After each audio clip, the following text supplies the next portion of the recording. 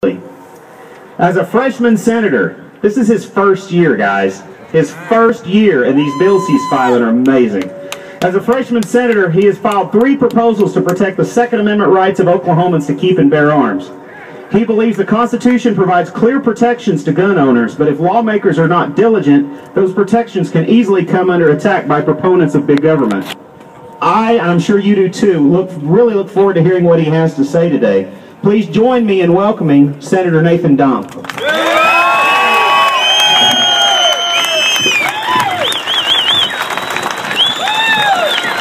a crowd. Can you all hear in the back crying? You still here? Excellent. Well, thank you for having me. Thank you for coming out. This has been great. Obviously, we're here in support of the Second Amendment, and I am going to talk about that. But I like to start every speech by asking a question. And this is a trick question. I will give you fair warning with that.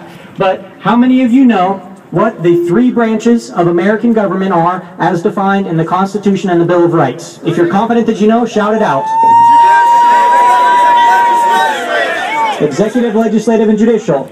No, that is wrong. Those are the 3 branches of the federal government, or the 3 branches of our state government. The 3 branches of American government, as outlined in the Constitution and the Bill of Rights, are we the people, the states, and the federal government. We the people have an individual right to keep and bear arms. We the people gave certain rights to our states to act on our behalf. And we the people allowed the states to give other enumerated rights to the federal government. Specific enumerated rights and nothing else. So those are the 3 true branches of American government, and you have to understand that, to understand that this is an individual right. Don spoke about the D.C. law case in which the court got it right. There is a separation between the militia aspect of the Second Amendment and we the people. It says, a well-regulated militia being necessary to the security of a free state, which is the second branch of government. The individual right to keep and bear arms shall not be infringed. So that's the first branch, we the people. References have also been made to the 10th Amendment. It's a great amendment, but one of my favorite amendments is the 9th Amendment. It's very overlooked. How many of you know what the 9th Amendment says? 1?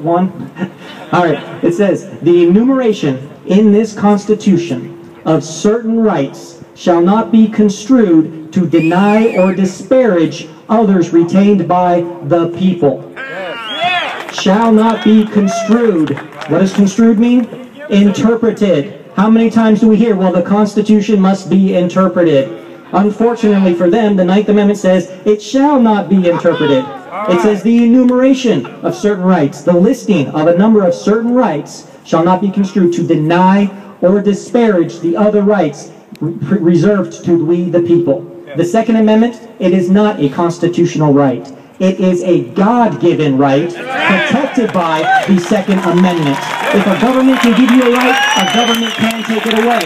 And our government cannot take away this right because it is an individual right and it shall not be infringed.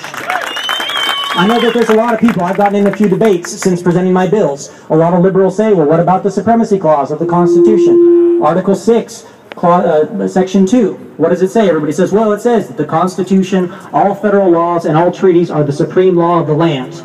But that's not what it says. If you read it, it says, the Constitution and all laws of the United States made in pursuance thereof. A law that violates the Constitution is not a law.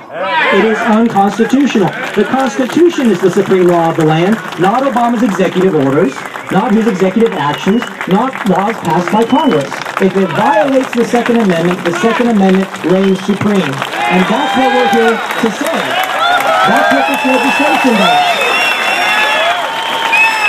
I encourage you all, Today is not a call to arms. For all the media out there, this is not a call to arms. This is a call to action. You need to get involved. Like I said, I am a freshman senator, so it's going to be much more challenging to get my bills in committee, through committee, on the floor, and voted through. I have Senate Bill 548, which is the Second Amendment Preservation Act. I have Senate Bill 401, which deals with gun-free school zones and the current loophole that the federal government can convict somebody that's 1,000 feet away of a felony. You could be 3 streets away from the edge of a school and still be convicted of a felony for openly carrying, which is within the law of Oklahoma. That's wrong. That needs to be addressed. And then I also have 552, which allows for carrying a vehicle in your vehicle for self-protection. The courts have ruled that your vehicle is an extension of your home. You don't have to have a permit to have a gun on your property, on your home for protection. You shouldn't have to have a permit to be able to protect yourself in your vehicle as well. But I encourage you all, don't just take my word for it. Please read the bill. If you read the bill, I guarantee you will have one up on most of the senators and representatives here at the legislature. So please read the bill before you just sign on to it. Read all this legislation. There's many things you can do to get involved. We have precinct meetings coming up. I don't care what party you're a member of. I don't look at just party, but you need to get involved. We can change both parties from the grassroots level, so get involved. Go to your precinct meetings. Start contacting your representative, your state senator. If they hear from 5 constituents, 5 people that live in their district, it can change their vote. With all the people here, we should be able to contact every state rep, every state senator, and let them know to support these bills.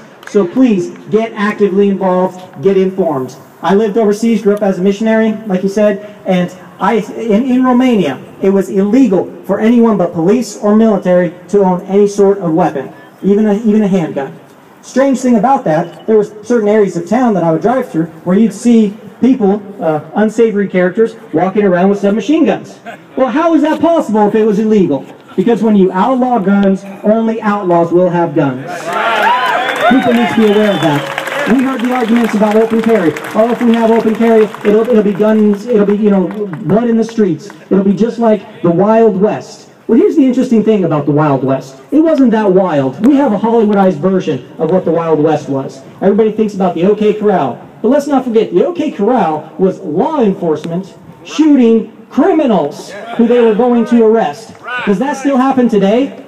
Before open carry took place, were there still law enforcement incidences where they had to shoot and fire upon criminals? So open carry, we haven't had the blood in the street. They're going to use those same arguments with all this. But the Second Amendment is the individual right to keep and bear arms. I want to leave you with a few quick quotes. One of them is rather long, so I wrote it down. But this one says, "Laws that forbid the carrying of arms disarm only those who are neither inclined nor determined to commit crimes. Such laws make things worse for the assaulted and better for the assailants. They serve rather to encourage than to prevent homicides, for an unarmed man may be attacked with greater confidence than an armed man." And you know who said that? That was Thomas Jefferson over 200 years ago. It's still the same today. These gun laws, these restrictions, these executive orders would not have stopped the massacre at Sandy Hook. All they do is they punish law-abiding citizens. So that's why we are in opposition to this. Now this Monday, President Obama is going to be sworn in for his 2nd term. I figured that was the reaction I would get in this crowd, but it is Martin Luther King Jr. Day as well. And he is going to use some quotes from Martin Luther, I'm sure. So I want to leave you with 2 quotes from him. Martin Luther King Jr. said, "Injustice anywhere is a threat to justice everywhere." We are not going to stand for this injustice. Another quote that he said was, "Nothing in all the world is more dangerous than sincere ignorance and conscientious stupidity." Now I'm willing to give the president the benefit of the doubt and believe that this is just sincere ignorance and not conscientious stupidity. But I'm here to say no matter what it is, we in Oklahoma will not stand for it. The Second Amendment reigns supreme. Shall not infringe means shall not infringe. It doesn't mean shall infringe by executive order, executive action, laws of the legislature. It means shall not infringe, and that's what we're going to stand on here in Oklahoma. Thank you all for coming on, showing your support. Get to work! If you like this video, please favorite, like, thumbs up, share, and subscribe. And leave your comments. But whatever you do, let's wake up some sheeple.